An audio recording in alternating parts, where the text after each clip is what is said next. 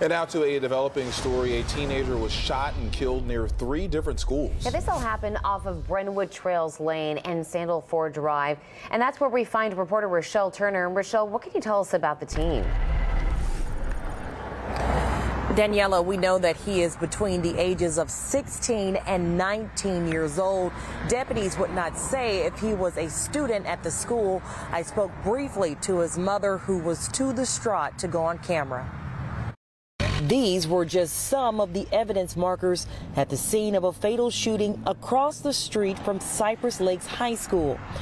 This time I want to give all my condolences to the family members who lost a loved one today. We spoke to students who were shaken up by the violence, hitting close to the school and the Christmas holiday. I think it's crazy and unnecessary. Unnecessary, man. And you ain't even gotta go this deep. I didn't hear anything. All I heard was just a lot of helicopters around the area. Sky 2 captured 4 people who were detained at the scene. Deputies say they are all different ages. No one is in custody, but officials are looking for a black 4-door vehicle. Please come forward.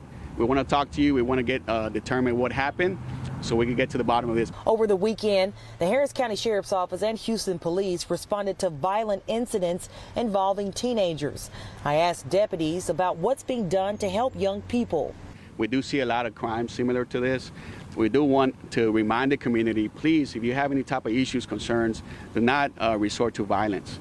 Now, there's other ways to resolve conflict, and we see that multiple times people resort, in this particular case, to a weapon, and it turns into a homicide or to a violent crime situation. So please try to resolve your issues and concerns without violence.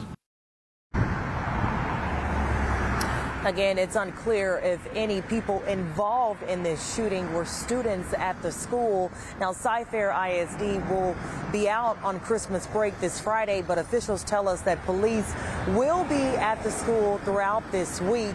If you know anything about this shooting, you're asked to call the Harris County Sheriff's Office. You can also call Crime Stoppers and remain anonymous.